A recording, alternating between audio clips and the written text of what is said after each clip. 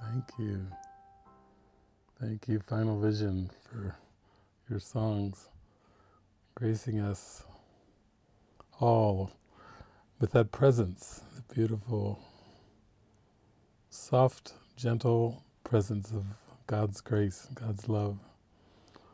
Well, it's great to be back with everybody, to see all your smiling faces again. I just always love looking at all the faces and hugs and waves, and yeah, it's such an intimate journey.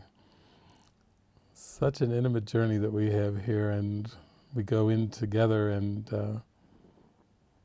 I always enjoy these sessions too, where we can be very interactive, because you have such light to shine and share, and your hearts, I feel them so much whenever I read through the questions and prayers for these online retreats. It's quite an experience just to be with the words that you write in, and to really take them inward into prayer, in feeling what would be most helpful, because your prayers and your questions actually bless everyone, that we're all on this journey together, and everything we share blesses everyone.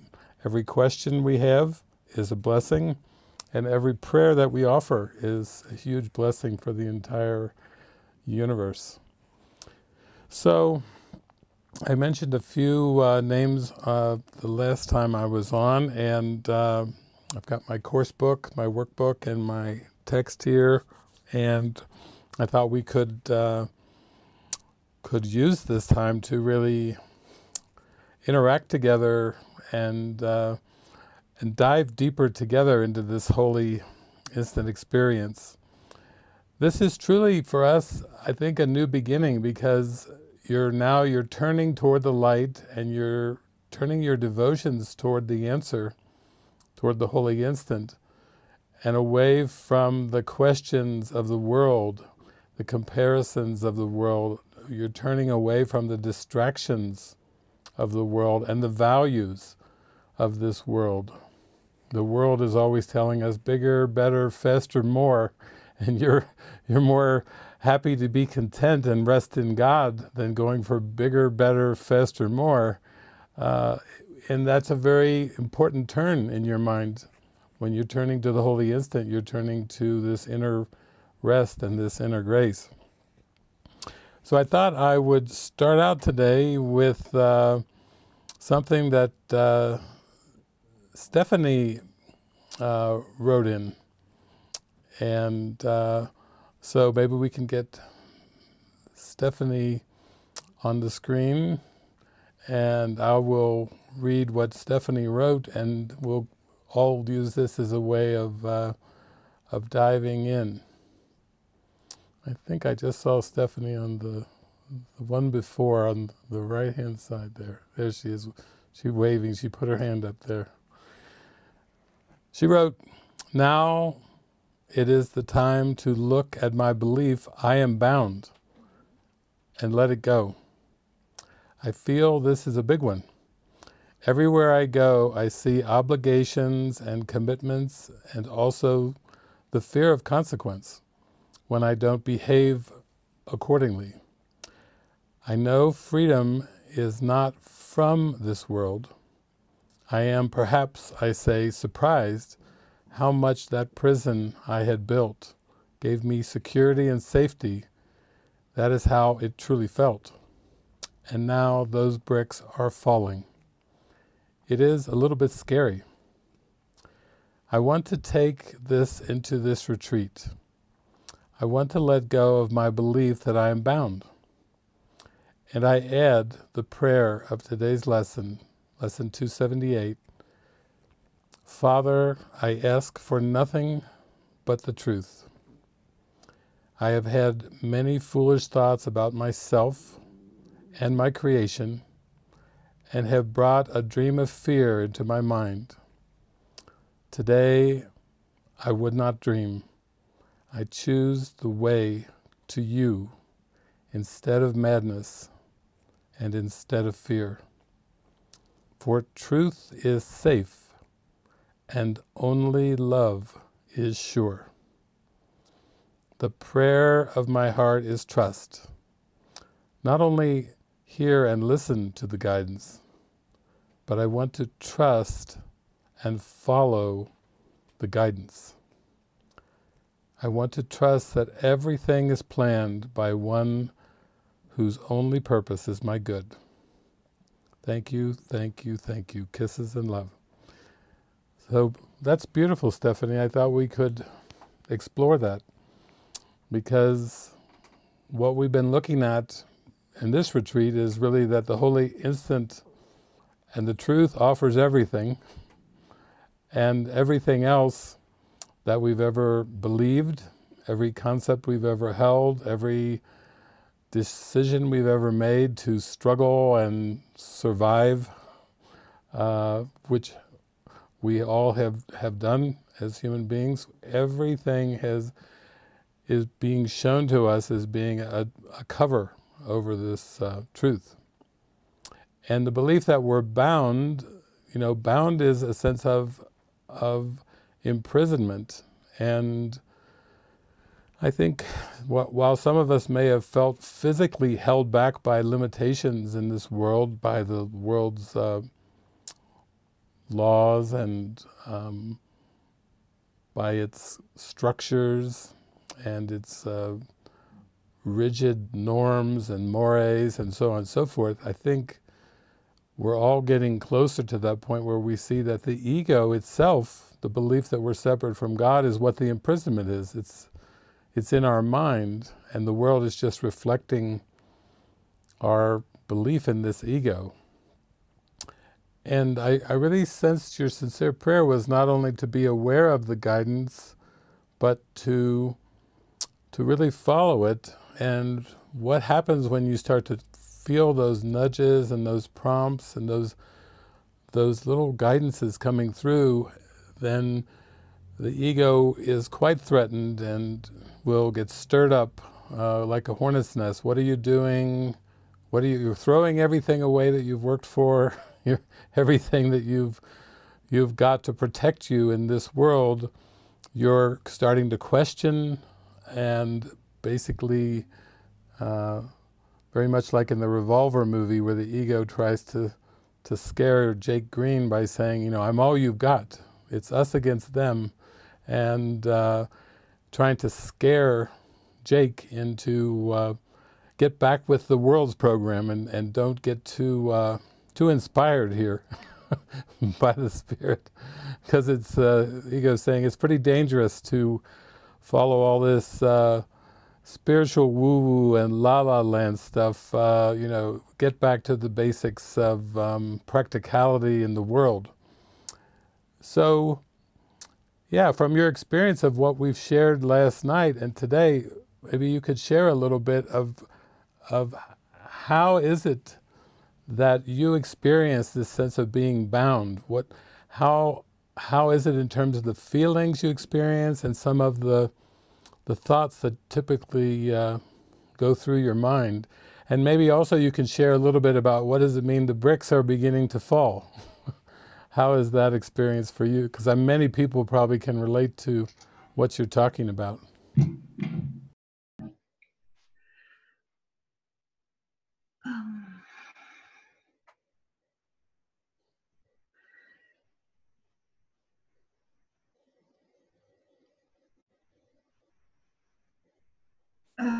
Wait. The bounds are like, hello, first of all. Hi.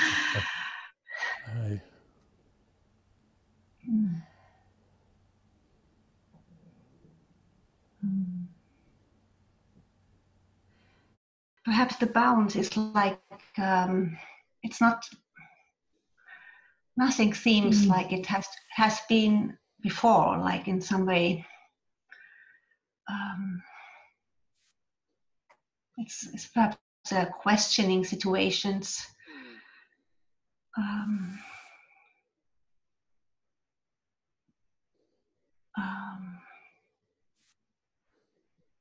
And things I did have I'm no more interested in. and it's like an emptiness somehow.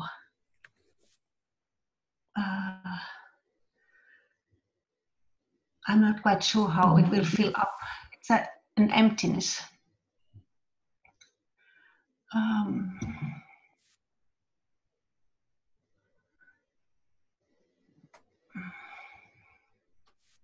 Yeah, it's a good starting point.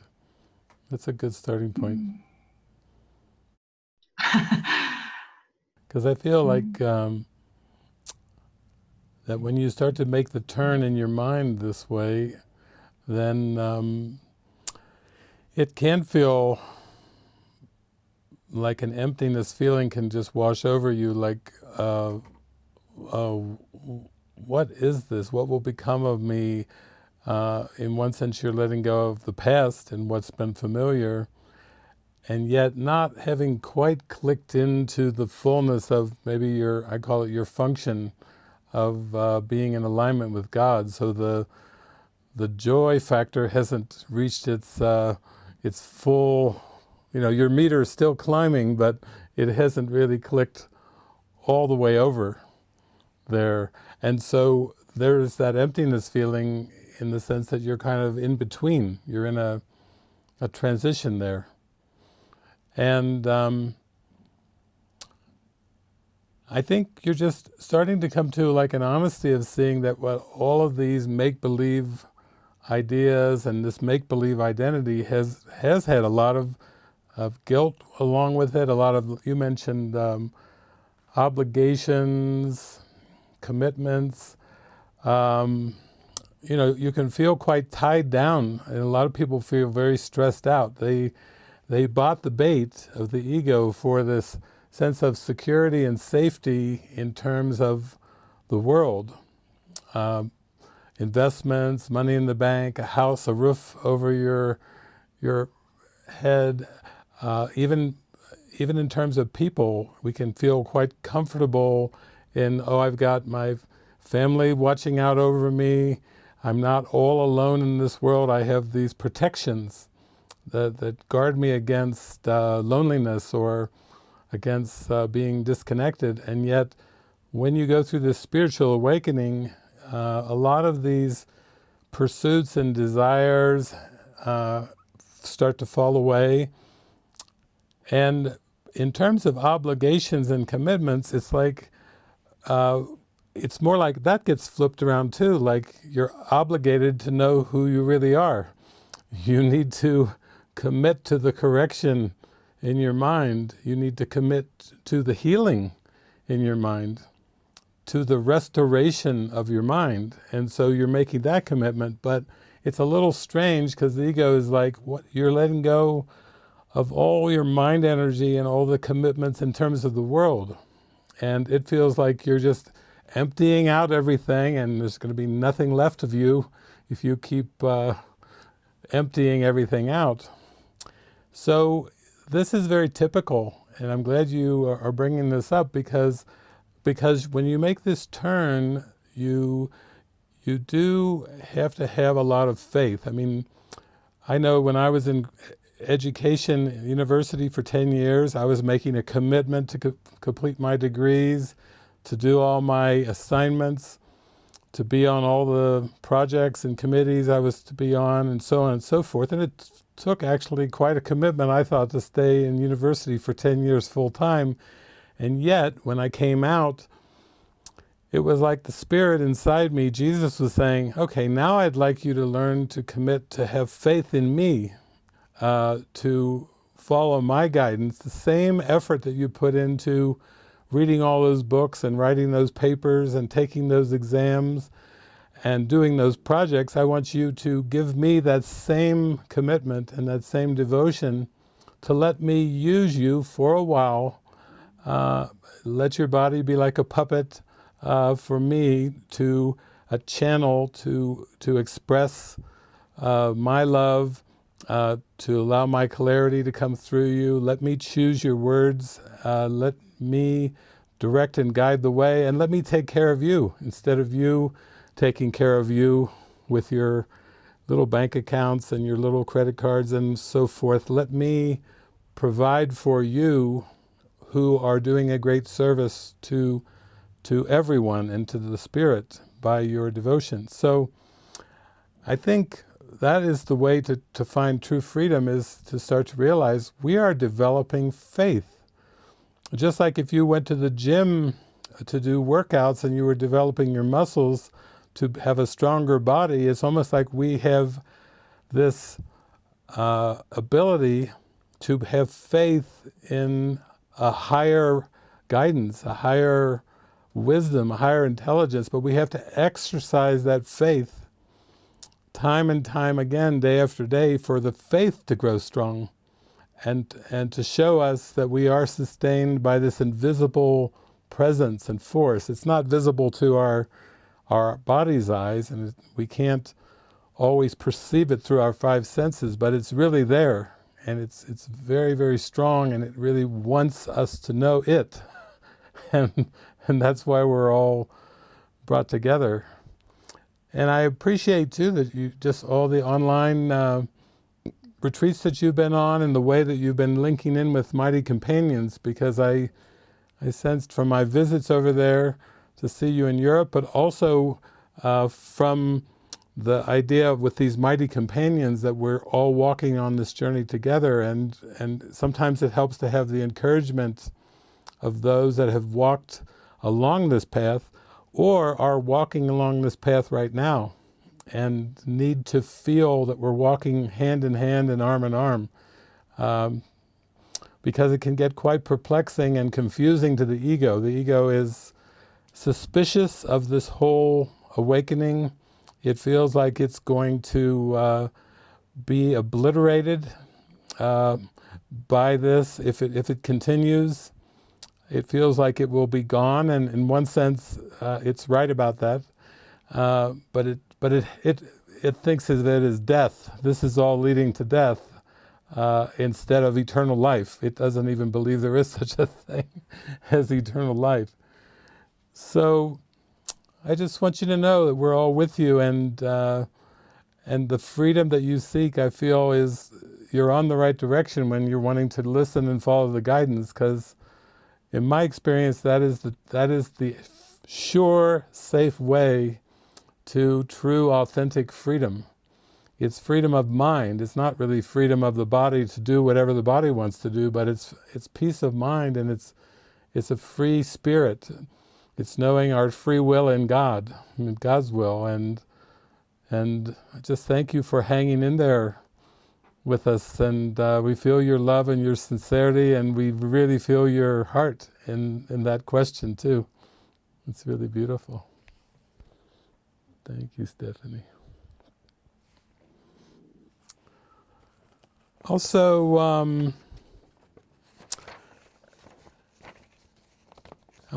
Esther from Pennsylvania wrote, I was guided to read the rules for decision. Jeffrey's hands are going up here. Jeffrey in the studio here is a big fan. He was so thrilled with your what you wrote. He loves the rules for decision. You said, I was guided to read the rules for decision and would be happy to have you go over them. I am trying to discern and decide which voice I am hearing to follow, while too knowing the only choice is one of purpose, and still having this strange feeling when I do not do the specific action that guidance suggested. Along comes a time of doubt that the choice made affects my future from a simple decision not to use that bowl versus the other one the loud, unquestionable voice had said to use. Please help or tell me which way this sort of thing gets it healed. It could be covered. Thank you and blessings of love. So I thought this is a great opportunity for all of us, because all of us are opening to the Holy Instant, but we need some guidance to be pointed in that direction, to really stay focused in the moment. And really that means stay aligned with the love. That's what moving towards the holy instant. Bringing the holy instant into our awareness means to really tune in and align with that love. And most everybody can relate to the idea that every single day there seem to be a lot of decisions to be made as you move through time and space as a human being. So Esther has asked us about the rules for decision, and some of you who are familiar with that know that it's back in chapter 30 of the text. And interestingly enough, the chapter is titled The New Beginning. And I feel like all of us in this retreat, we are like holy instant subscribers. We're going to subscribe. We're attempting to subscribe fully to the holy instant. We're attempting to immerse fully into the holy instant. And for all of us, this weekend, I would say our opening to the holy instant is definitely, a good phrase would be the new beginning. Because we're wanting to shift from dreams of judgment to forgiving dreams and happy dreams instead of painful and fearful dreams. So I will go through the rules for decision here briefly because I feel like this will be a great benefit to all of us in opening to the holy instant. Because it's using the context of decisions. And I think everybody can relate to this because everybody knows that you seem to have decisions that you make, and it might be good to have a context from the Spirit to understand the importance of decision making. In heaven there are no decisions, but in terms of unraveling from the ego and unbinding yourself from the ego's beliefs and laws, decision making is the central mechanism for doing that. It starts out, rules for decision. Decisions are continuous. You do not always know when you are making them. Wow, what a first couple sentences. Decisions are continuous. That seems to go against our human experience, that they're continuous, because we feel we make them from time to time, but we aren't aware that they're continuous. You do not always know when you are making them. The reason this is so is the unconscious mind, that when we have decisions that we've already made, but they're out of awareness, they're pushed out of awareness, those decisions go by a different name than decisions. Decisions are conclusions, and decisions actually, when they're pushed out of awareness, are beliefs. So that's kind of an interesting idea, that decisions that are pushed out of awareness are these unconscious beliefs and assumptions and conclusions.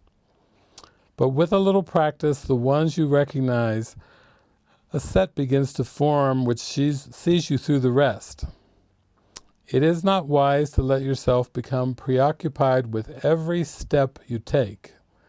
The proper set, adopted consciously each time you wake, will put you well ahead. And if you find resistance strong and dedication weak, you are not ready. Do not fight yourself. Isn't that wonderful? Jesus is telling us to be gentle with ourselves, even when we have resistance to the guidance, or resistance to our intuitive apparatus, the spirit that's nudging us in the way that would be most helpful. If we're not ready, do not fight yourself. But think about the kind of day you want, and tell yourself there is a way in which this very day can happen just like that. So this is helpful for all of us in the sense it's very proactive. You start off the day just thinking about the kind of day that you want. You can think about the feelings you'd like to have, the experiences you'd like to have, and then you are given an opportunity to go ahead and try to have the day that you actually want. Try again to have the day that you want. The outlook starts with this: today I will make no decisions by myself. So this is where the surrender to guidance comes in. When you say, today I will make no decisions by myself, you are literally saying, Spirit, you lead me, you guide me, you nudge me in the right direction, you light the way for me, you show the way. Give me signs, give me symbols, give me a way that is clear and clean-cut and obvious, so that I do not drift off into a sense of a problem or a doubt, or a sense of a challenge or a conflict. Help keep me on the right-minded path today. Today I will make no decisions by myself. And it is important to realize, he says, this means that you are choosing not to be the judge of what to do, but it must also mean you will not judge the situations where you will be called upon to make response. So it's like a two-part thing. First of all, you're not trying to judge what to do. You're basically saying, Holy Spirit, my life is a blank canvas, and you've got the paint set today, and you just splash those colors out any way that you want to. I'm just going to enjoy the painting that you paint today. That my life is going to be a picture of my love, and you be the one that wields the paintbrushes. You splash on those paints and those colors, and I'm going to be told what to say and do today.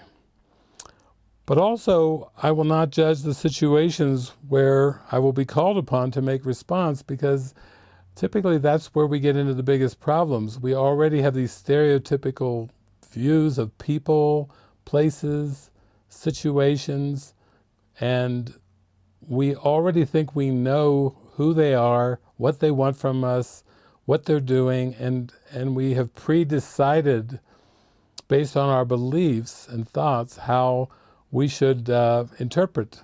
And actually the Holy Spirit wants us to flow through the day releasing interpretations, not continuing to pile them on top of each other, because that really can get you in a tizzy. For if you judge them, you have set the rules for how you should react to them. And then another answer cannot but produce confusion and uncertainty and fear. So if you already have judged the situations, if you already judged your day and you think, well, this is what I have to do, I have to perform these actions, I have to do these different things, and you don't have that openness to be used by the Spirit, then actually that's when the troubles and the difficulties come in. Because when you do get a nudge from the Spirit and you're sure that you've already got the answer and you've already got your own direction, then you're going to feel confused at that point. And the confusion is really coming from self-doubt. It's still coming from trying to listen to two teachers, to try to serve two masters, and that's where all confusion comes in. Because the Holy Spirit and the ego don't teach the same lesson, and they don't have the same curriculum, and they don't offer the same guidance. So that's where the confusion is coming in. This is your major problem now. You still make up your mind and then decide to ask what you should do.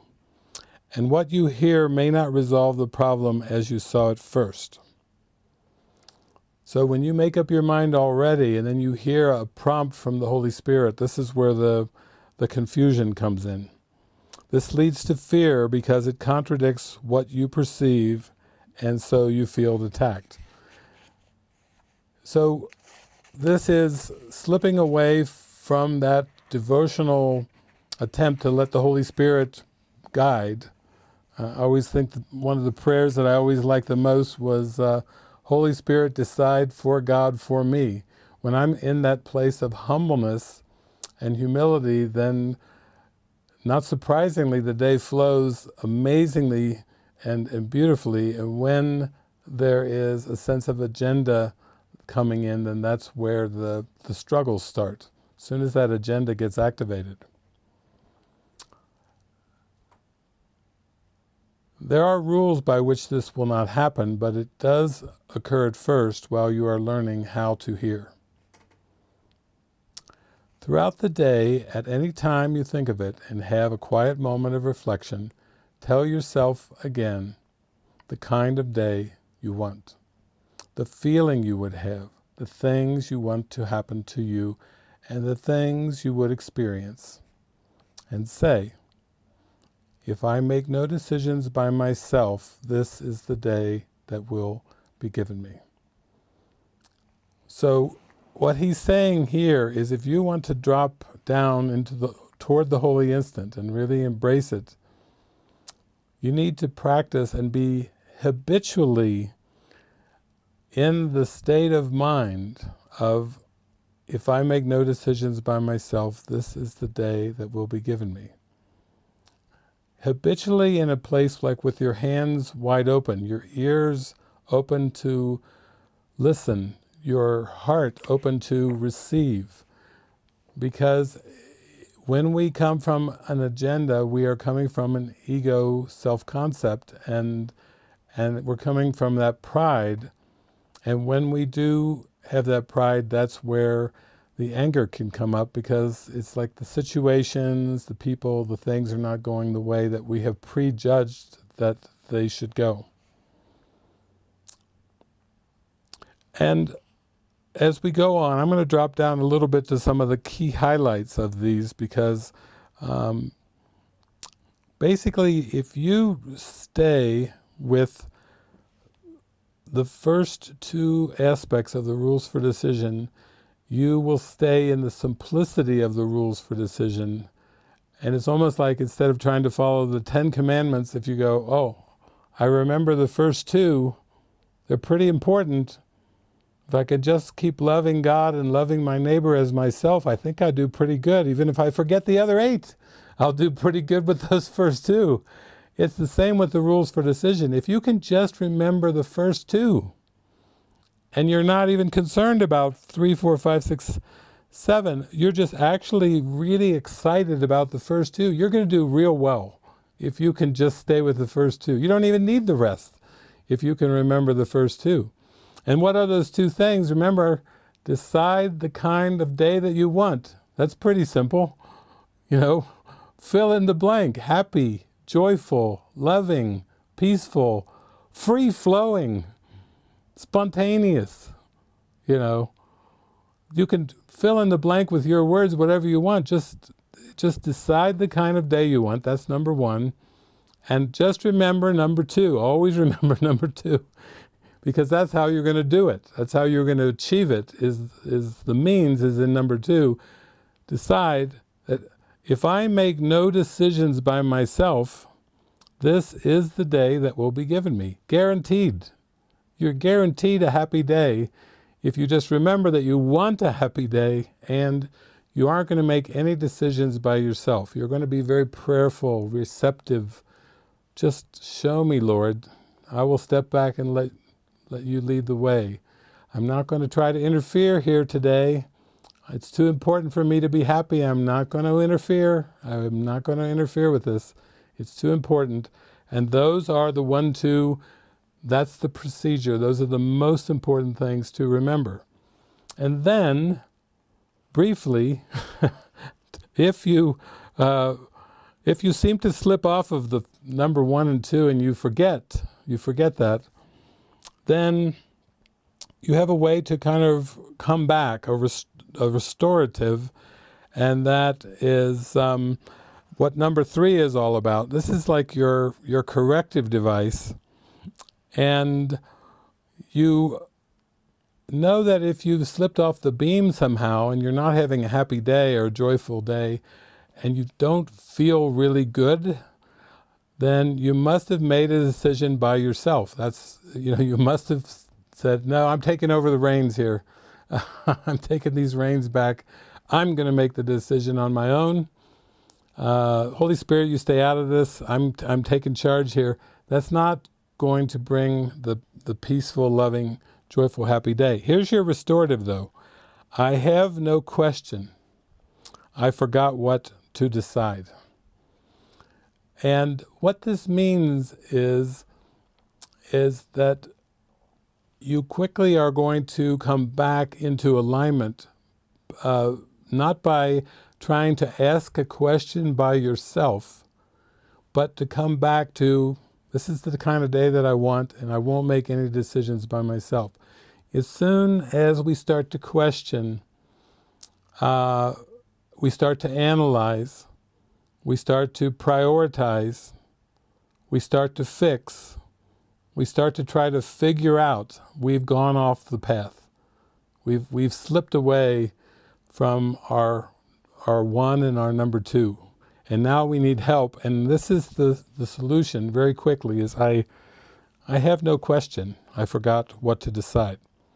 And what it is, it's like a reset button. It cancels out the terms that you have set and lets the answer show you what the question must have really been. And people often ask me, they say it's a little bit vague. You know, I do get into questioning. I have a very questioning mind, and I'm going along the day, and it's quite common for me to start to question, what's going on here? What are they doing? What are they thinking? It's this analytical mind that starts to question, but it's confusing because they think, I don't know, I was trying to just follow the first two, but I got this questioning mechanism going in my mind. And to make it simple for you, I can tell you what the ego's question is that's got you all stirred up. I can give you the secret of what's underneath all those questions that the ego asks to sabotage your happy day. The ego has a question, and it takes many forms, but I'm going to give you what it really means so you'll be able to understand the content underneath all these different forms. Because it's easy to get tricked with all of the complexities. The ego says, oh no, these are good questions. These are part of being a mature, functioning, adult human being. You better ask these questions. You had better be critical and so forth. No. The question that's underneath all of the ego's many questions is this. Of these illusions, which do I prefer? That's what's the killer underneath. As long as you keep looking outside and trying to pick among the illusions and say, which of these illusions do I prefer? Which of these illusions will bring me a happy day? You know what the answer is? Zero. There's not a single illusion that will bring you a happy day, but the ego doesn't want you to know that. It wants you to keep chasing among all these illusions, chasing like a cat chasing its tail. He wants you to just chase and chase and chase and chase and forget your happy day, forget your peaceful day, and get caught up in the sideshow, in this giant distraction. And that's where people kind of fall off the alignment without even knowing. They think, it's like that Paul Simon song, Slip Sliding Away. The nearer your destination, the more you're slip sliding away. The nearer your destination, if your destination is an illusion, an outcome of this world, and you're pursuing this outcome, you are slip sliding away from your real purpose of forgiveness. You are slip sliding away from your happiness, from your peace of mind and your joy. So these are like really prime lessons, Esther, that you are drawing forth here from Rules for Decisions, because if you really practice this and you understand how the ego is trying to sabotage you and have you not have a happy day, you're going to get wise. You're actually going to get wise to this when it tries to trick you and lead you off into being right about something, or taking a stance against somebody and holding on to a right stance as opposed to theirs. Those are all the ways that the ego tricks you. And then it also tells you that if you're not able to just say, I have no question, I forgot what to decide, the next thing, you have to kind of pave your way to get back to the alignment. And once you have decided you don't like the way that you feel, what could be easier to continue with? And so I hope I have been wrong. And this, I remember in the early years in the 1990s, I did a whole teaching session, and the title of the teaching session was Better Off If I Was Wrong. because that humbleness will get you back into alignment with God in a hurry. It's the persistence and the insistence that I am right about a situation, or I am right about a person, or about the way things should go, that keeps us spinning and keeps us wavering. And when we admit, and this is just the first step in admitting that you were wrong, is saying, I hope that I have been wrong. I don't like how I feel, so I hope I've been wrong. So that's a beautiful restorative. Jesus has given you the way to zoom back into your right mind. And then you follow that up with, I want another way to look at this. Even if you're still resisting and you still are pretty sure you'd rather be right, that's like a crack in the mind for a beam of light to come through. And then finally, number 7 is, perhaps there is another way to look at this. What can I lose by asking? At least you're willing to ask for help, to see this situation differently, to see this brother, this sister differently. You have a little crack of an opening there. And that little crack is going to be what saves the day for you. Because the Bible said, don't go to bed angry. And the way that you don't go to bed angry is to have this crack of willingness to say, I hope I've been wrong. I would be better off if I was wrong, and perhaps there is another way to look at this. What can I lose by asking? So those are, it's kind of a brief summary that you asked for, Esther, was those rules for decision. And what I can say to you is, if you practice these rules for decisions, you're going to find that it's going to get easier and easier to have a happy day, because the more surrendered you become, the more in service you become, the more devotional to God you become. It's like you'll be carried down a quiet path in summer. It's as easy and as right as breathing, Jesus says. But it does take the willingness and the faith to keep going in this direction, because the ego oftentimes doesn't want to give up so easy. It's like, not so fast. You're not getting out of my grips so fast. But if you're persistent and you keep practicing and you keep remembering how worthy you are of love and that you are love, then that's just going to strengthen that in your mind every single time you're able to do that. And I have faith in you, Esther. I know how you've hung in there. You've been persistent ever since I met you on the East Coast, and you had that sparkle in your eye. And I thought, she's going to go for this. She's not going to mess around with this ego thing. she's gonna go for this.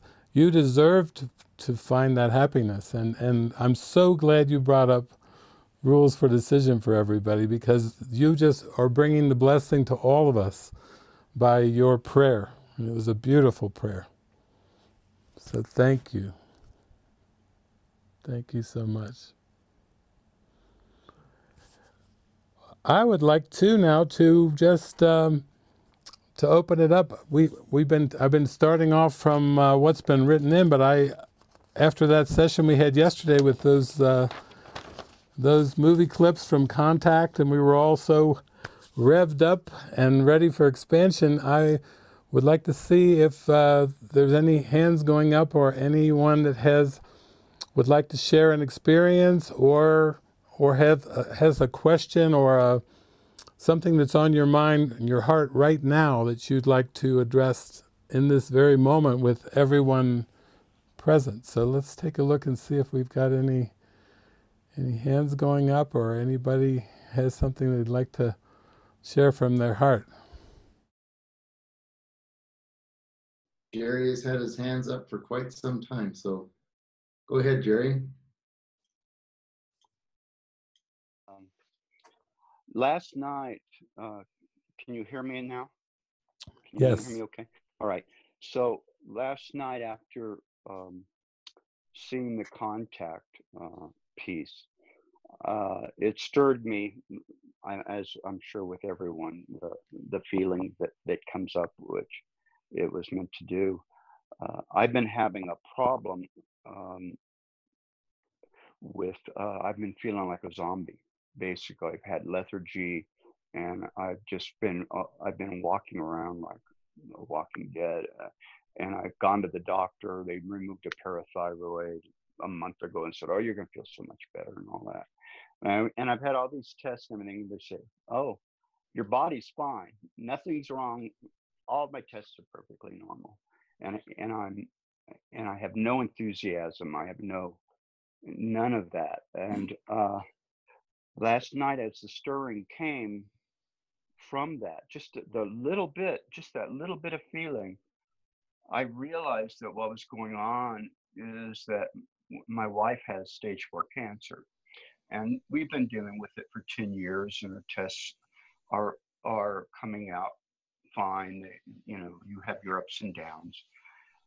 And I realized that with the latest one, you know, I watch her every day get up, and she's in pain, and she limps around and everything. I was raised to be stoic. In my family, when you saw something like that, you got scared, and then you got angry. And so I learned to be the rock, and it served me very well in my life, you know, in terms of being the rock for other people. But this rock has turned into, at this point, I realize now what it's done with me in this situation is it's just cut me off from everything. And I'm just walking around with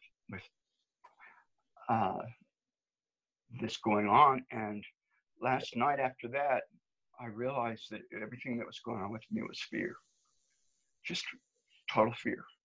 And I went down and I talked to my wife about it. And I didn't want to lay anything on her, but I needed to just tell her what was going on. And she said, "Well, you know, that's not love." And I said, "Yeah, I know it's not. It's just fear. But I'd rather feel, rather than be in my head with all the words and all of that, I'd rather be in my heart and feel this fear and feel this sadness and feel alive than what I was not feeling." And I raised my hand when the other lady earlier was on, because it reminded me of it, that the course of love says, you know, it talks about the wholeheartedness of the mind with the heart, and my heart isn't open. You know, I mean, I'm working on my heart being open, and you probably can hear it now in me. That's the place I feel like I need to go, but it's from a very difficult place to be, because as a man who's raised to be stoic and all that, it feels out of control. It feels very difficult. But I feel like I've got to be there, because I'd rather be there than in that state of lethargy, zombieism than I was. And I don't have anything more to share there other than I realized that, you know, here I study the course. I do the decision making in the morning about going, you know, asking for the day I want, but it's all from my mind. It's got to have come from my heart too. That heart part that it mentioned in there, and that's the part I've been missing because I'm so scared. Mm-hmm. And I guess it's still a lack of faith. You know, I'm not so scared of my own death or you know, the loss of this body, but when I'm seeing it in my beloved. Oh, thank you, Jerry. Yeah, I feel like this is a very important point that you're making, that's how things work when we make a decision, maybe even at a young age, that we're going to be strong, and that means to be stoic, and that means not to show weakness, or not to show vulnerability, or show that we have all these intense emotions. I mean, we know that the animals all have emotions, and human beings have emotions, and children even have a lot of emotions, even though children are told, you know, it's better to be seen and not heard, and to oftentimes to stuff it down, like, we don't want to hear that right now. We don't want to hear that. We don't want to hear what you're feeling, and so forth. So it's part of a blockage. It's part of a stuffing down of when the emotions start to come up. But I'm so glad that you shared how moved and touched you were with those contact clips that we saw last night, because they were Jodie Foster was very emotional, and even in that movie, being an astronaut and kind of supposed to control her emotions and be very logical and rational, she just was having experiences that were way beyond anything that she was supposed to feel. And that's part of the reason I played it, and I'm so glad that you picked up on that, because I just want you to give yourself full permission to feel all these feelings, to be able to cry, to realize that being stoic doesn't help our spiritual journey, because we lose touch with our desire that Lisa was talking about, how strong that desire can be when we're in touch with it. But if we're not in touch with it, then it does seem to be like we're the walking dead. We're just going through the motions and fulfilling our requirements and doing our duties and obligations, but not feeling anything at all. It's almost like a deadness where we block out the joy and the happiness while we're trying to block out the pain and the hurt too. Almost like a painkiller, you know, how it's just kind of numbs you. It blocks your receptors, is how those painkillers work. And it's very much, we have to start to be honest, and we have to let those emotions up. So thank you for all of us for sharing that, because I know there are those that are watching and they're in similar situations, maybe not with a partner who has stage 4 cancer for all these years, but maybe with a child that they're taking care of, or people that they're living with that are going through some extreme cases, and they're trying to balance things out in the family and not rock the boat and keep the ship afloat, but it's taking an emotional toll on their spiritual awakening, and you're giving them permission to start to question that. It's beautiful. Thank you, Jerry. Thank you for raising your hand. Ah, it's precious. Anybody else? Jeff, do you see any other hands? I do. Bridget, we thought we saw you waving your hand. Did you have a question? Not a question, just an experience. Well, a question as well, actually. I've suffered from extreme depression for the last few years, well, for the last 10 years. And gradually I started to come out of certain aspects. I started to come out of it at work, where I changed my mind about how I was going to see things. And it changed my experience at work. But at home, my experience was I had to make my children happy. 2 of my children have since left the house. One of my sons is still living here. And I was adamant. I didn't even realize that that was still in my mind after all the years. And I used to think, when I'm feeling better, then Stephen will feel better. He slipped into a malaise, a depression.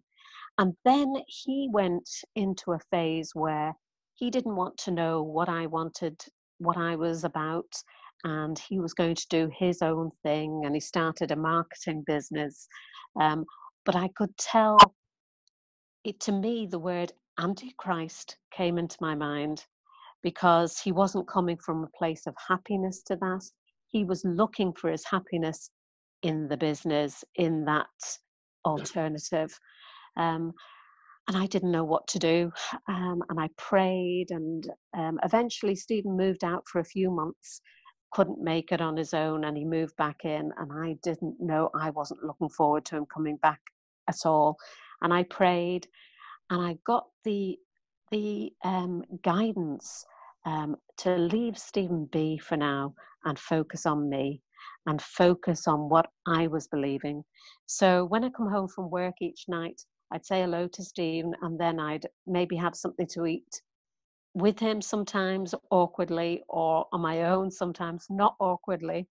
And then I'd go up to the bedroom, and I've been doing that for about 9 months.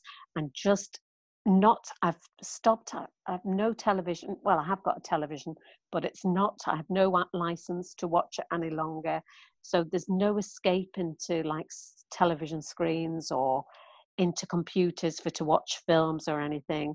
It's like me face to face with myself.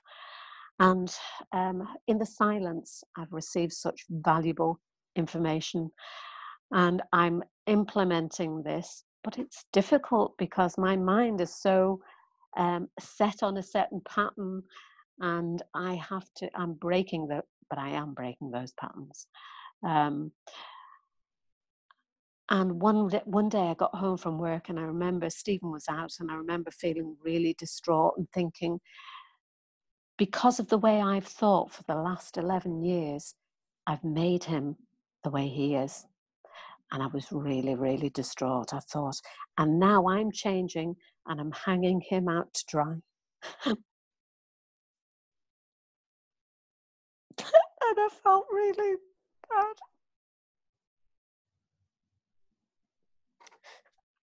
And I prayed, and I got the guidance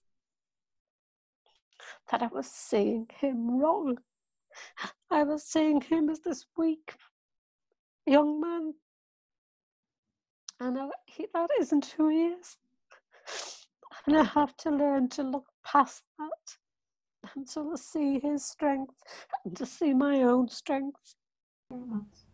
Oh, that's beautiful. It's beautiful, Bridget, because it's like you've been seeing him through yourself through the mother filter and him through the son filter, and it's like the Spirit is wanting to pull away, to clear those filters, to just see, as we just read in Rules for Decision, to see it differently, to see it anew, and to see also in terms of decisions that you can't blame yourself for anything that you've said or done, because you were doing the best that you could based on your belief system.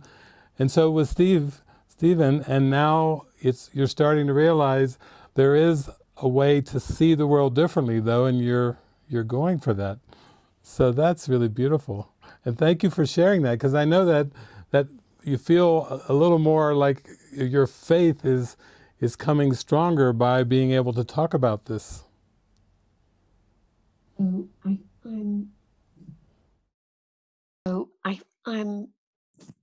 It's the experience.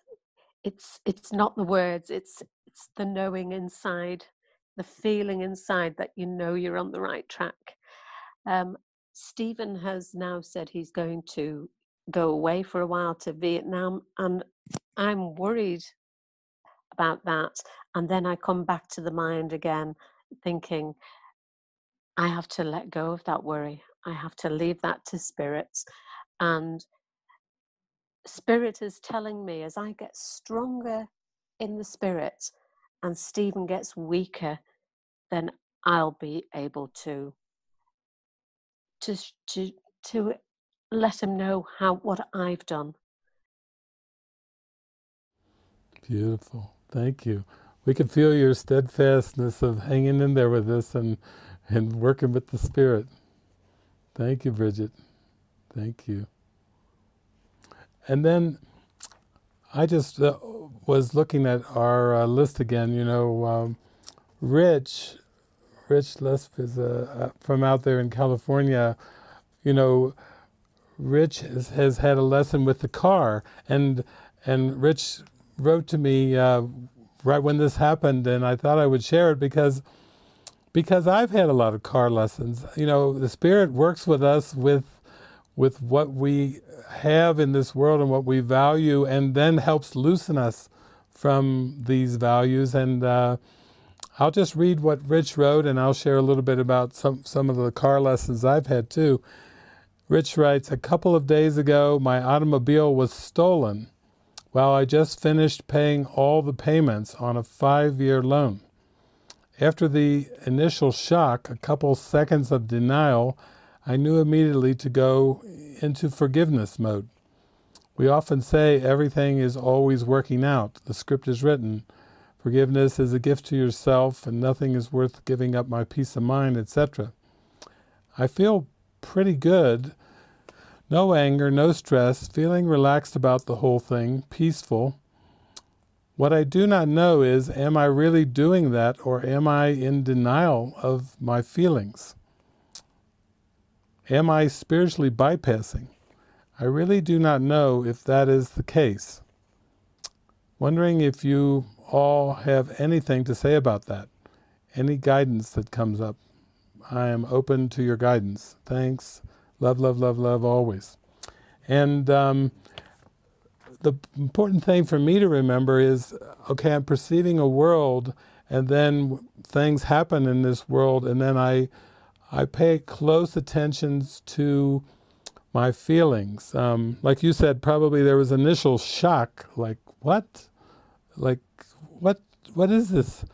And I certainly can relate to that, because I know that for me, in my parable of David, having a car was no small thing. In fact, I wanted to have a nice car. Oftentimes in college years, I wanted a certain kind of car.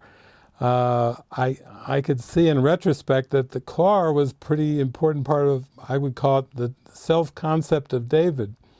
So, and then you give your life over to Jesus and you say, oh, I want to heal, I want to be used in the plan of awakening, I want to forgive, I want to wake up. And I know in university, it took me quite a while, but the first car that I owned at that point on my own, I bought a Cougar XR7, a Mercury Cougar XR7 with the turn signal lights that went, you know, on the back. When I was growing up, I'm like, I'd be going to church or whatever with my parents, and I'd go, would you look at the turn signals on that car? My God, that's the coolest thing I've ever seen. And so when I finally got to purchase my own car, it was a Cougar XR7, and I remember going to run the errands. I went to a bank one time to make a deposit, and I came out, and some guy was just standing there looking at my car. And he said, that is the coolest car, and if you ever want to sell that car, man, that is the coolest car I have ever seen. And I'm thinking, yeah, that is the coolest car I've ever seen. And see, at this time, you know, it's all self-concept, but you don't know any different. You think, I finally got the car that I wanted. So at one point, I was at the University of Cincinnati, and I was taking some friends down to get some art supplies in downtown Cincinnati. I was just sitting at a red light waiting because there was a car too in front of me, and a car came from behind me at a high speed. It looked like a bullet. And he was like watching the kids in the park or something, plowed into the back of my Cougar XR7. Oh, those turn signal lights, they were crushed and demolished in one instant. And the whole car, the frame was bent. And well, I remember I was like, well, maybe I'll get something from the insurance. No, it was hardly any insurance money. The most I could buy was a yellow AMC Gremlin. That's what Jesus put me in after a Cougar XR7. It was like a Gremlin with these little stripes on the side. And I remember, I think a friend of mine one time just came to me and he went, that car you got there, it's ugly. It's just plain old ugly. You go dropping off, this is how Jesus works. You drop off from a Cougar XR7, kind of a brownish, you know, really cool color, and then you go to a yellow gremlin. It looks like it's got sideburns or something on these stripes, and this is the way it went. And then, of course, you know the story, Rich. You know, when I was on my tour with Jesus down in 1992, a friend of mine, and we were using her car, and she was like, she was saying a little concerned about her car on the trip. And I said, well, you know, Jesus will just use the car. I don't think I had told her all my Jesus parables already. She probably wouldn't even let me get in the car, but we went out for a walk along the ocean and we came back and the car was gone. And that got used as a way to strengthen my faith that everything would be taken care of. And amazing miracles happened around that. And so I think the main thing is to come to a sense of a great allowance and permission with your feelings. Like after that initial shock, you have to use it for the healing of your mind, to let the emotions come up. Like I've had that happen a few times too, where I've had no car, and then I notice, how do I feel? I feel constrained. I feel like it's a loss of my personal freedom. You know, I would let all those emotions come up.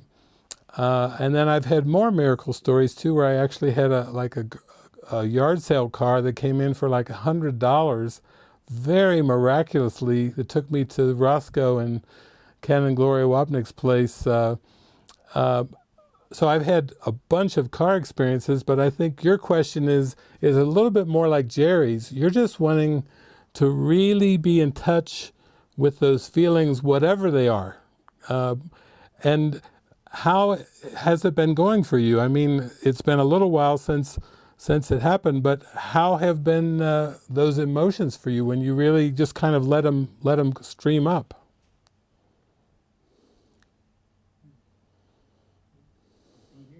Yeah. Hi, everybody. Hi, Rich.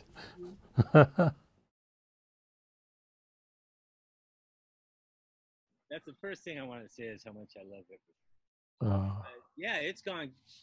You know, after I wrote that, that was probably the worst point of the whole situation, was when I wrote that, and I wasn't feeling that bad. So not long after that, they found the car. I didn't know if they were going to find the car, if they broke it up into pieces or what, but they didn't. They found the car. And I didn't even know till the insurance agent called me. The police had called me, but they have an unknown number, and I wasn't even checking, you know. And the insurance company called me, and so I went down. And you know, when you go to a tow company, you're thinking, "Oh, those people aren't very nice. They're going to be rough with me." And no, they were great. They, you know, before I got there, I'm you know, I went into prayer and I said, you know, I'm here only to be truly helpful. I'm here to represent Him who sent me.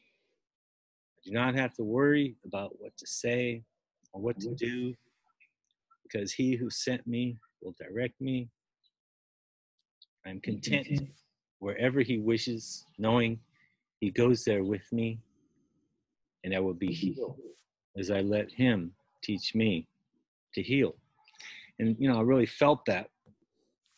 And if the towing agency, I met the nicest gal that you could ever ask for. Everybody was sweet. The police, the sheriff was sweet. Everything worked out great. And now even the insurance agent said, where should we fix your car? Oh, wherever you want. You know, it's okay with me. She goes, no. We'll make it easy for you. We'll put it right by your house. You know, so it's right down the street, and they're a super great facility, and it's going to be worked out great. But the most important thing for me wasn't even the car. It was, how did I, what were my emotions? And everybody around me, my son and his mother and my friends were, you know, that's a violation. This is the worst thing that could ever happen. And I knew, thanks to you, David, and all your guidance, that, you know, that's not it. It's just it's a car. And I would say that was a good symbol, you know, that material things aren't so important. It's really are relationships with people that really bring more up. Oh, that's beautiful. That's a witness for all of us. Because that could seem to be a major thing, but you were carried along with such grace with all that practice and purpose there. Thanks to you, Dave. Really. Well, we definitely got some car parables to share now as we go along. Jesus knows how to use us. He knows what to do with us. Okay, well, let me see. Let's go to something here too that involves a little bit of the body and the body image. This is from Catherine Madison in South Africa. And she writes, "Hi David, I am sending this after almost a year of wanting to, with the real desire to change my mind about what I am, to let go of this intense disliking of myself, and to accept that I am not a body, in spite of being so heavily invested in it. I want to accept the truth of who I am. I have been bulimic for 22 years.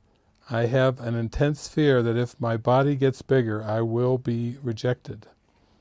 The Course makes it clear that trying to change the form is impossible, that a change of mind is needed.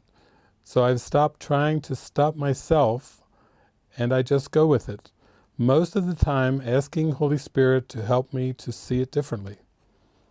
I am seeming to be using a combination of food and the practical application of the Course as best I can to deal with loneliness, rage, and an uninspired life.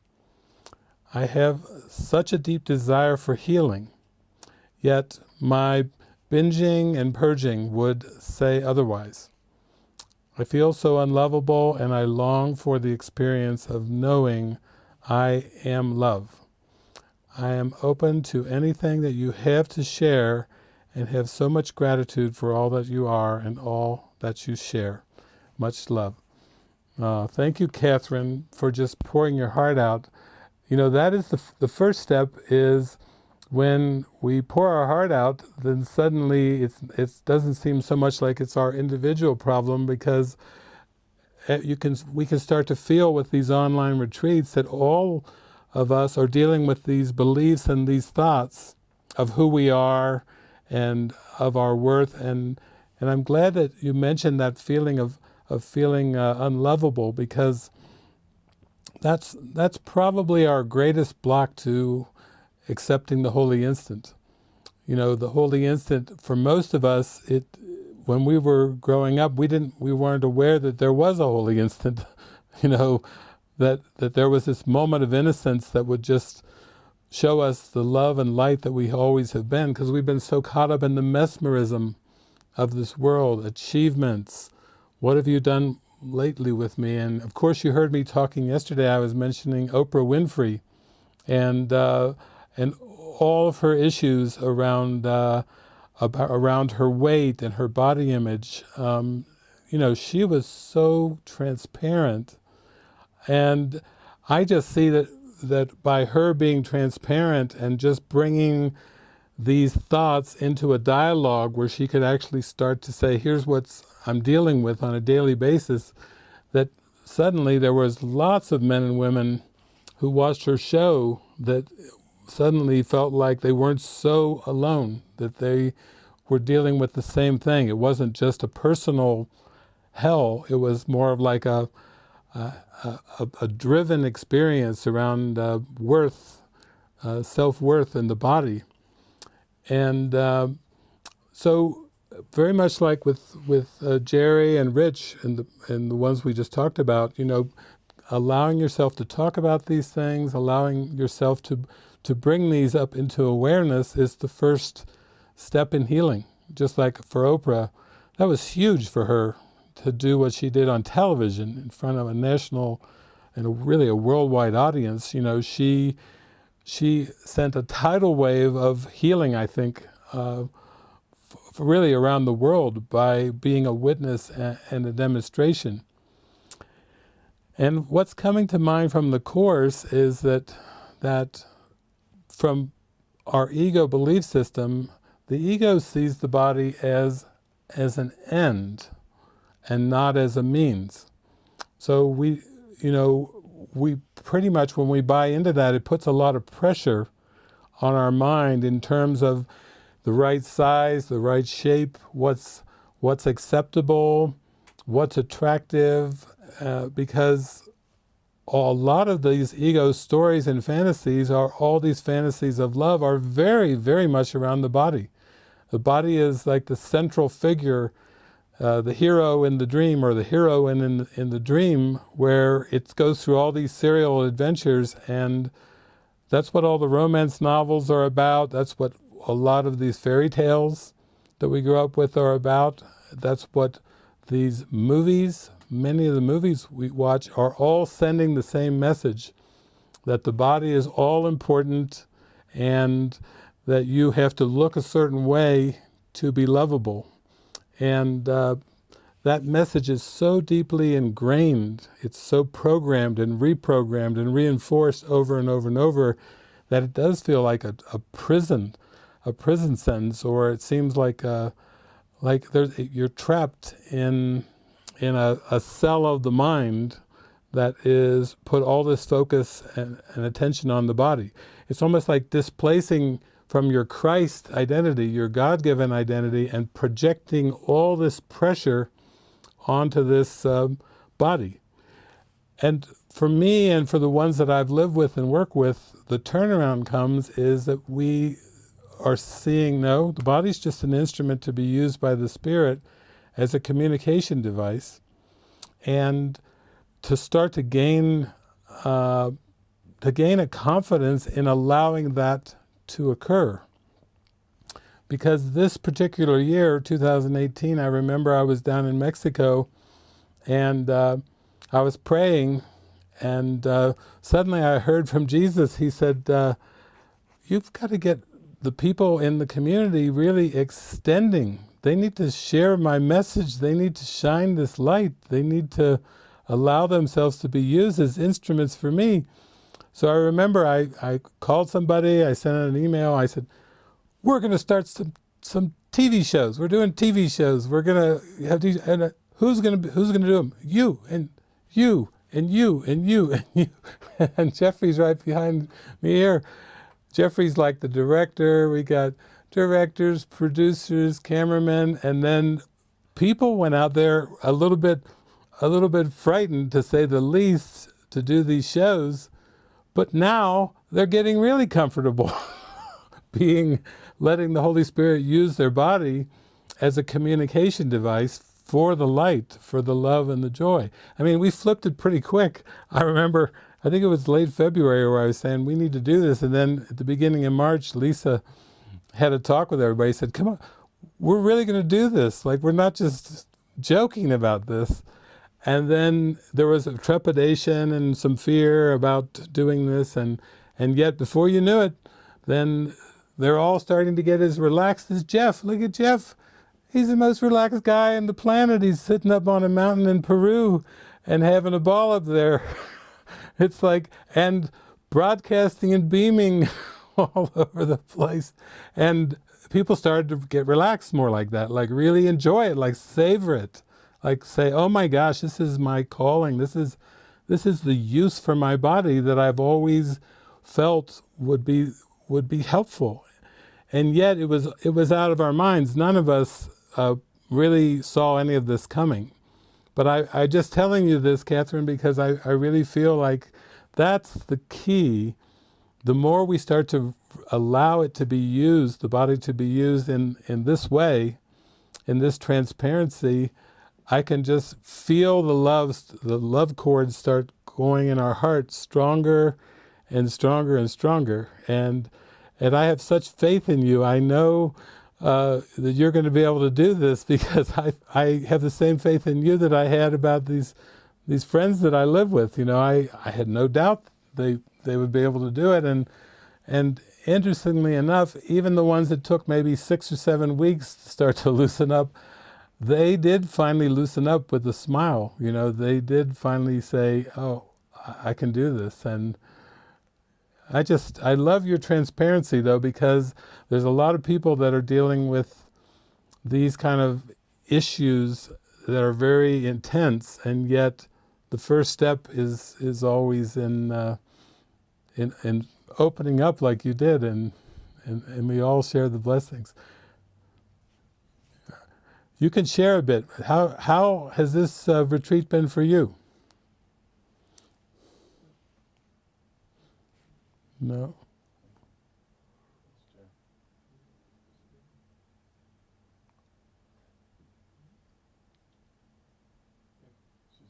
Try. There we go. Yeah.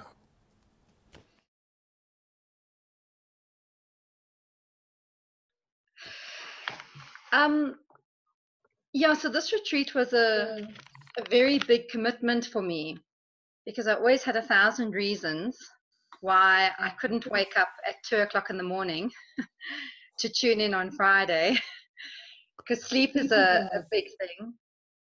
And anyway, I just really felt a calling to join. So it's really been a weekend of devotion. I've turned off my phone. I've really just tried to be present.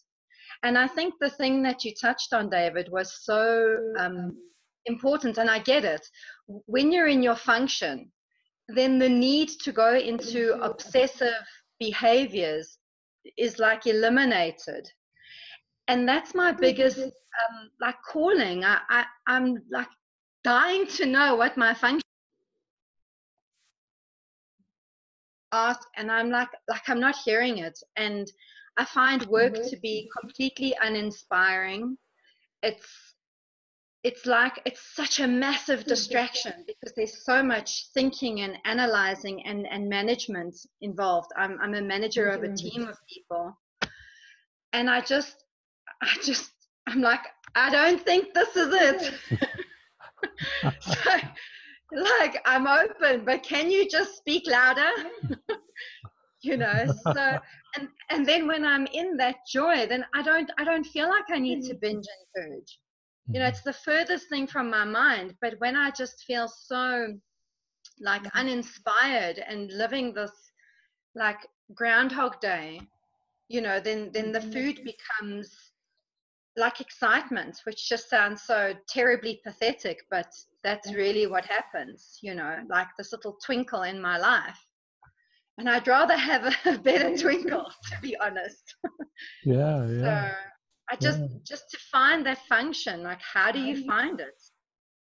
I feel like you're down there in South Africa, and just your connections with us and with this community is part of the inroads. Like I think for all of us, we need first of all some examples and some demonstrations that beyond your 9 to 5 and the routines that many of us and most people in the world have very strong rituals around work and career. They find themselves doing jobs that they think are pretty bizarre. They will sometimes, in the middle of the day, they'll say, how did I even get into this crazy grind? Where did it start? How did I get into it? And managing people, yeah, that'll drive you either insane, or it will drive you inward to sanity in a hurry, because the mind has only so much tolerance for conflict. At some point, it's almost like, okay, there's got to be something else beyond this. And then when you start to see witnesses of people that have felt that calling, that have felt blocked from guidance but nevertheless persisted, you start talking to these people who have taken some of these, I call them unwinding steps, because for most people they're given a more slowly evolving curriculum. I've said, like Eckhart Tolle on the park bench, it's very rare that it happens that dramatic and that quick. For most it's an unwind, it's a little more. And it just helps that you're in communication now, because the more we share our parables, the more we share what we've gone through together, it starts to build a momentum of people. I mean, I could go through some of the people I live with. There are different circumstances where where they seemed to start out, but they, in some ways, whether it was through career and job, whether it was through family, whether it was through addiction, whatever, they felt very trapped, and then they felt a little flicker of hope, light coming into that dark, trapped, repetitive, ritualistic experience, and then they just followed that little trickle of light until they could start to wiggle themselves loose in their mind from some of those things. So I'm really enjoying getting to see you and communicate with you like this. And also, I feel like that all of us are being benefited from this, because Bridget talked about that too. Going to work, coming home, feeling depressed. You know, it's a common experience, and yet we're all on the path of starting to break free from that and really come closer to the holy instant and feel our innocence. So thank you for being here with us, and thank you for getting up last night at all hours of the day to join in. It's sweet. It's sweet. Thank you. And thanks for everything, David. You're just, been so helpful and so inspiring. So I have so much gratitude for everything that you do, and everyone at Living Miracles. So beautiful. Just want to say that, thanks. Very good. Well, I did visit South Africa and had a blast going around the country to some of the major cities and in the rural areas. And so you're in our hearts. We've got a website down there, and we think of that a lot. So the digital is good for us now, but we'll keep that in mind. In fact, you're right on the way. I always say right on the way to the South Pole, except I never made it to the South Pole.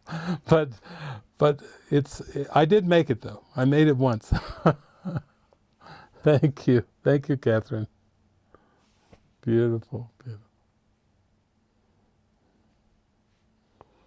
Okay, Jeff, how are we looking? Is there anybody else with their hand up? Yeah, we have a number of people. Next would be Michael Graves. Go ahead, Michael. Oh, hey, good morning, everybody. I was just sitting here thinking after I raised my hand, it's not a raise my hand and I'm going to talk button. It's a I'm willing to share button, depending on how things go. I'm sitting here doing all this mental work with that. It's really great.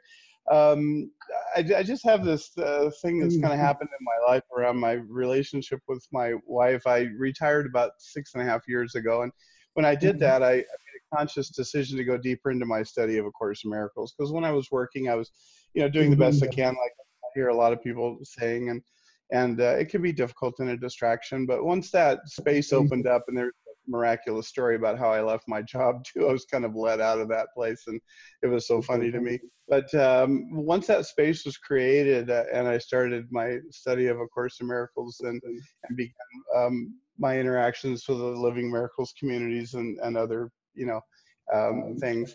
There was a big concern that started to come up for both of my wife and I both, that at some point there was going to be this leading of me away, because she could see the obvious, devotion. I'm one of those people, I kind of tend to put my head down and head in certain directions. Not that that's a good thing. But, and so there's kind of this concern about what this was going to mean for our relationship. And while she's very supportive of everything I've done, there was this concern, and we would talk about it from time to time. And I would tell her, I'm as concerned as you are about this. It's like I have this fear too. So it had been present for a long time. And Sarah, when she was here, we addressed it a little bit, and she kind of pointed out some things that were very helpful for me. But she also gave me some input saying, I see a very, solid foundation. My wife is not a Course in Miracles student, but we share a lot of the love for the principles, so it's really not so much about, where it comes from, but we both are really quite aligned in that way. But what I want to talk about is how just recently, I've been, this concern about, wanting to be, with and in relationship with the mighty companion. And I just kind of kept, we started integrating, the no private thoughts, and we started working on our communication and being more open, and that was really very helpful. But what came to me recently was, Jesus very clearly told me, she is your mighty companion. We would sit and talk, and I interact with many other mighty companions. Hey, everybody, a lot of you guys are here today, and I've interacted with you guys. It's the same thing. I get the same clarity, the same beauty, the same washing away of some of the blocks and the coming together and the closeness that has resulted from some of that. And so we had that talk the other day, and I said, I've really realized that you are my mighty companion, and it doesn't matter that you don't study A Course in Miracles, but you're very committed to the principles of truth like I am. And so those differences, are really non-existent. They're just forms that we're both just really letting go of, and I became an ordained minister I don't know, a couple of years after I retired, and she would talk about my ministry and how I work with people and different things, mostly in 12-step programs and things like that, but I do some other relationships counseling with people that I've met, and just help them. And of course, the Course in Miracles principles filter in. It's kind of hard not to do that. But and it's very well received. But I would always tell her how she has a ministry too, with the way she talks about how she is at work and what she does at work, and how really it is so little about a job and earning money, and so much about who she's with, and the holy encounters that she has on just a moment by moment basis where she is. So it's just been this lifting of this concept that there has to be some structure or form to it in order for it to be holy, or in order for it to be advancing, all of us and the people around us. And there's so many people that are affected by our relationship, and how beautiful that they see it is. We just celebrated 14 years, and it's my third marriage, so 14 years in the third marriage, that's pretty good. And I met her in a 12-step program, so there was some foundation there to work with. But it's just been so beautiful to see Jesus use it, and I always could see that part of it. But what this did is it washed away that fear that was there about, there could be a leading away. And, even when I went to Strawberry, there was this little we were kind of joking. And this is before we came to the Mighty Companion talk, that we really shared that with each other. That she goes, yeah, I'm sure I'll get a Dear John text or something from Strawberry. I've met so-and-so, and we're going to run off together. Or maybe I'm going to stay in Utah, and, it was fun, but, I got to do this and all this kind of stuff. But it was kind of half funny and kind of half not. But, obviously that didn't take place, although there were some beautiful things that took place there, and I can't, wait for the next one. But it's just all that's been washed away. And I just wanted to, because I'm sure there's other people out there. I think I heard Walter talking about that a little bit in his mystery school experience, and how beautiful it was that, there wasn't a lot of focus on that particular part of it, but boy, it sure resonated with me. And I just wanted to share what I've been through with that. So I'll leave it there. And thank you to you, David, and the Living Miracles community, and all of my mighty companions. Those of you that are watching, and those of you that are not, we're all connected, and I feel that every day. So thank you. Thank you for sharing that. Thank you. We feel your heart. We feel it. It's so beautiful. Okay, Jeff, do we have anyone else? We do.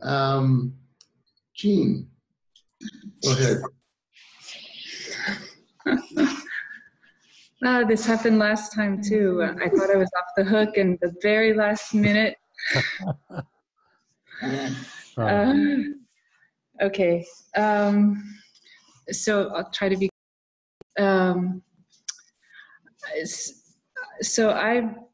What Catherine was talking about spoke to me a lot. In that I feel like I'm just kind of waiting for a purpose or function or message or guidance. And I also feel guilty because my life has rearranged itself this year, where I actually have time. I have no money, but I have time. I could be meditating all day long, not.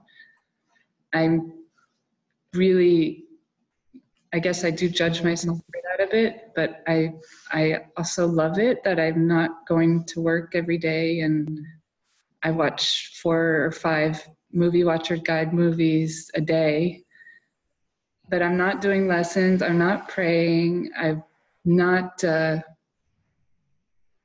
I got inspired watching the Silence movies with Jeff, but next day turned on the movies and I'm feeling kind of zombie-like as well. But I have no excuse. I could be full on, but I feel like I'm just waiting, and I keep.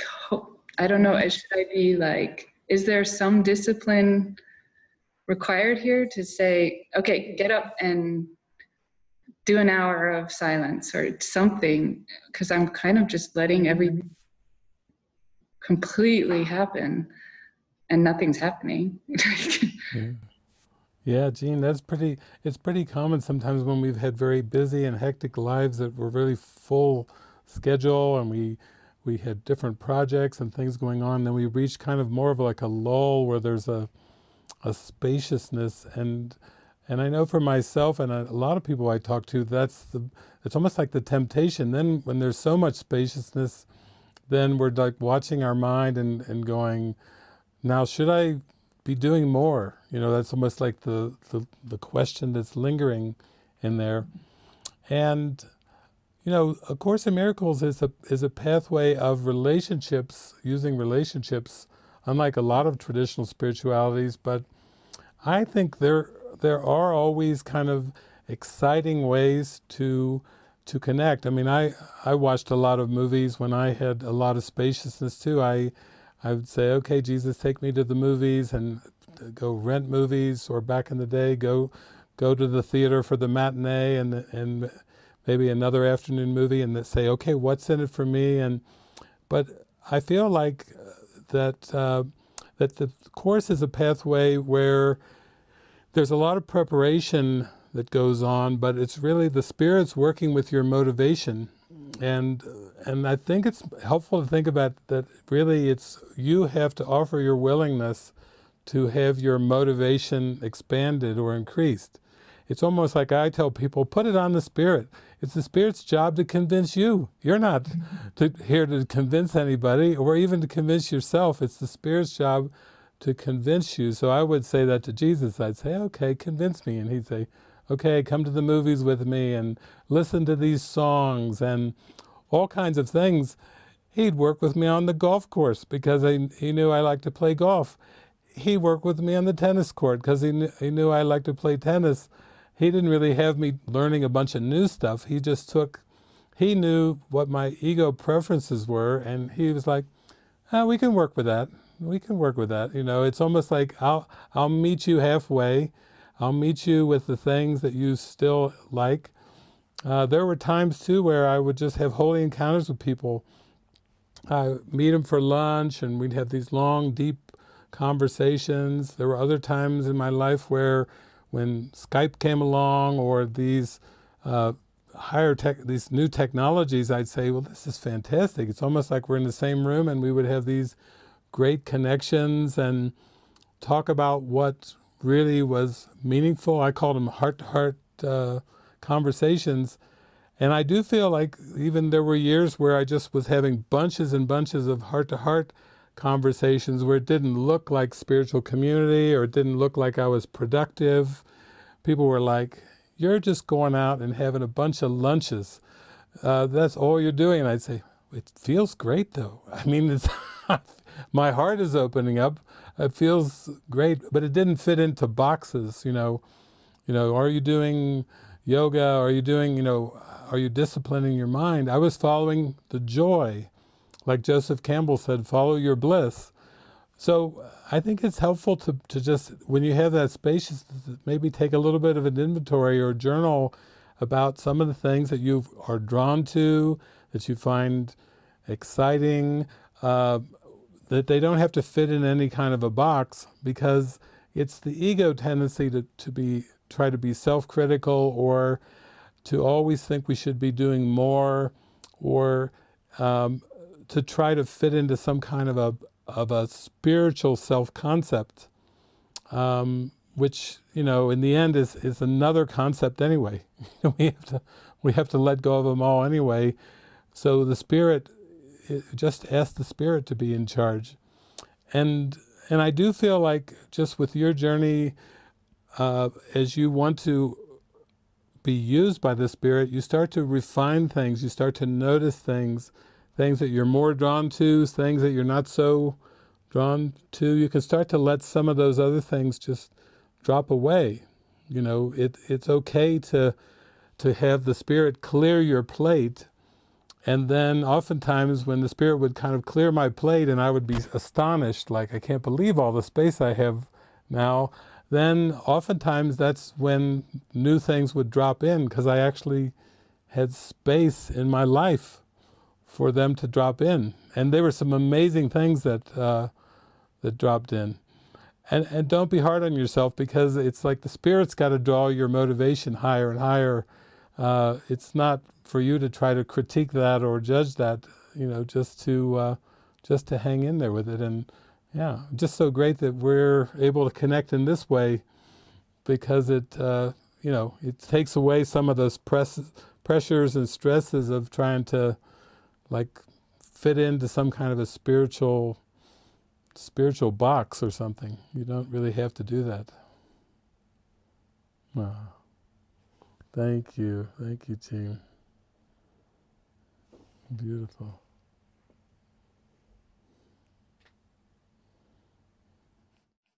Jeff, do we have anybody else? We do. We have a couple of hands up. Sabina, go ahead. Okay. So good evening from Europe. Hi, all my friends I met at Strawberry and in my online Your Mind group too. Okay, so many of the things which have already been said were very, very interesting to me too, especially which was the things which were said by Jan, because I am too now very free. I retired a couple of weeks ago, and now I'm trying to find out how my new life will be like. I found out it's perhaps a little bit too much to think about a special thing. I like to approach people. I like to go outside and just speak to people in the street, and then we have a conversation, and it may be in the gym, or it may be somewhere in the train or public transport, anywhere. And so, yeah, I think this is joyful for me, and perhaps I can bring joy to people in this way. I was always thinking it must be spiritual. We have to have deep conversations about God or spirituality. And then it turned out most people are not interested, and then we are just having a normal conversation. But I can perhaps still be helpful also having a nice and joyful conversation about anything, and still fulfilling my function. So this is something perhaps which I'm not very sure about, which I want to ask you, but perhaps which could be helpful to other people too. And then I'm always very interested in the practical application of the course. And I would like to come back to the rules for decision, because I'm not quite sure if decision means also planning. And so if I wake up in the morning, for example, to be very specific, and I tell myself today I will make no decision by myself, and then I imagine or picture my day, what it will be like. Perhaps mostly it must be happy and funny and something like this, but there must also be some planning, and planning is also decision making. So for example, do I go out, putting it very simply, do I want to go to the gym, or do I want to phone a friend, or whatever? Is this a decision based on an unconscious belief, or what is it? So this is a very practical thing I would like to ask you. Then I have more practical questions. Perhaps I bring them up right now. And just, I'm just at the beginning. Do you want to answer this, or I go on? Let's work on that first one. That's a good one. How does planning fit into the rules for decision? Well, for most human beings, planning is a pretty big part of their life and their life experiences. In fact, if somebody's just said, I'm just going to pull planning out of your life experiences, it would be very disorienting for most people, because it's such a big part. And the Course Jesus does address this in lesson 135, where basically he says, if there are plans to be made, you will be told of them. So the guidance of the Spirit works with what the mind believes in, and if the mind believes in time and plans, which is quite common, the Spirit will use those plans. It will direct those plans for the unwinding of the mind. A lot of times people think if you're in the present moment, you wouldn't have any plans whatsoever, but that's really talking of like the far, far, far advanced. That's getting into the mystics and the gurus that have gone into these deep mystical states of predominantly meditation, and they can get into these states of mind where planning disappears. But actually, for most people, it's quite practical to have the Spirit give you plans. For example, for myself, I remember about 2006, I was asked to participate in a national Course in Miracles conference in San Francisco, and I just prayed, and the Spirit said, yep, I want you to be at that conference a year from now in San Francisco at the Holiday Inn. And so I went, and I did it. And then they started to do a conference like every 2 years. So as soon as I finished the conference, a few weeks or months go by, I get an email, will you commit to the 2 years in advance? And this went on. I was at 2007, 2009, 2011. There was a few years where we actually did it every year, but most years it was a 2-year plan that the Spirit just had me sharing at these big national Course in Miracles conferences. It was almost like a family reunion, meeting people that I'd seen from the road and corresponded with, and we would just come together and rejoice, almost like a family reunion that was based on A Course in Miracles. So, yeah, I think that's the answer to your first question, is that as you tune in more and more to guidance, you can definitely have a plan, whether it's during the day or even a year or 2 years in advance. If it comes in very strong, that's part of your function. It's part of Spirit giving you something that will be a blessing for the whole universe, and that occurs. That will continue to occur until you start to get into like these samadhi state of minds where you don't even know what a plan is, when you get into those. But until then, yeah, be ready for those plans to come in from the Spirit.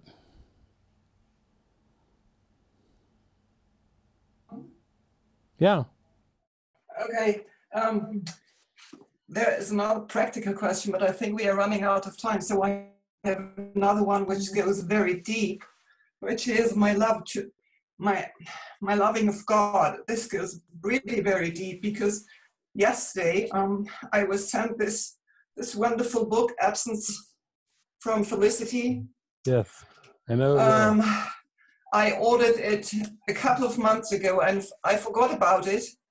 And then I started reading it. And while I was reading the first pages or the first chapters, I was so impressed and struck by Helen's tribulations and how she was fighting and struggling to have a relationship to God.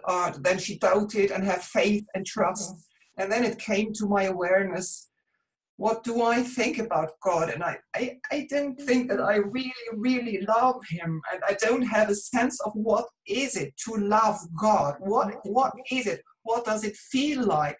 I would so much love God, but I was told when I was a child, love God. I was brought up like many people in Christianity, and my mother had a very deep faith, and you have to think, you have to love God, and then everything, all your problems are being solved. I have never a clue what she was talking about. But now I would like to know, but to be honest, I don't know yet. So is there anything I could do? I mean, reading this book is great. It's really a great book. I could recommend to anybody. It's a Thank great, you. I think it this is is. enough. It's beautiful. It is a great book. And the one thing that's coming to mind is that God has no definitions. And so where people have difficulty and the struggle and the challenge comes in is, it's the same with love. You know, it's an experience that Jesus even says, this course does not attempt to aim at teaching the meaning of love, for that is far beyond what can be taught. And you could say the same with God. This course doesn't aim at teaching the meaning of God, for that is far beyond what could be taught. But it does aim at removing the obstacles. So what you're doing through your daily practices of those exciting conversations with people in your city, from your reading Absence from Felicity, and how you're just beginning to use this retirement. You're giving a retirement over to the Spirit and saying, I don't know what this is. I have no clue. You show me. That's all good, good, good. And then when you think of God, just try to release all definitions, because it's a state of being, it's a state of mind that is not defined in the least bit. There is absolutely no way of defining God or love. And yet we all know that we have these experiences that burst forth through us, and that they're so amazing that they get our attention, and just allow that to happen. Allow yourself to be taken more and more towards those. Because really that's this whole weekend about the Holy Instant, the breath of eternity. We're so much aiming for an expansive experience, and as we're getting down to our final few minutes, the Spirit's reminding me again that but Jason and Francis have worked on and prepared these set of clips that I mentioned yesterday, that are just mind-expanding clips. We've had a beautiful morning here of chatting and talking and sharing of the hearts, but now get ready for some music. Get ready for to have your mind blown with some clips. You know, that's the joy of just stepping into an experience. And that, I really hear that's what you're calling for. You know, it's all new for you. You have some spaciousness now with retirement, and savor that book too. That's going to be really a spectacular experience as well. And for all of you, we're down to our last couple minutes here. I just want to invite you to rest, go to the restroom, the bathroom, maybe have something to eat. Just give yourself a little spaciousness here for our next segment, because I know it's going to be a spectacular segment, and this is the first time ever where I've done a retreat where I'm going to leave in a few minutes and hop on an airplane, and I may end up rejoining you from another country. My online retreat is being split up into different countries and a different time zone, and so it's new for me. I've never done it. I've got to throw on a jacket and get whisked away. Kirsten's driving Svava and I to the airport. But stay tuned. You don't want to miss this next segment, because I've seen some of these clips, and I can tell you it's going to be quite a treat. So Jeff, I think we're down to the final minute. We'll go back to you, and you can take us home here. And I love you all, and I hope to see you real soon, maybe from a different country, but I'm with you.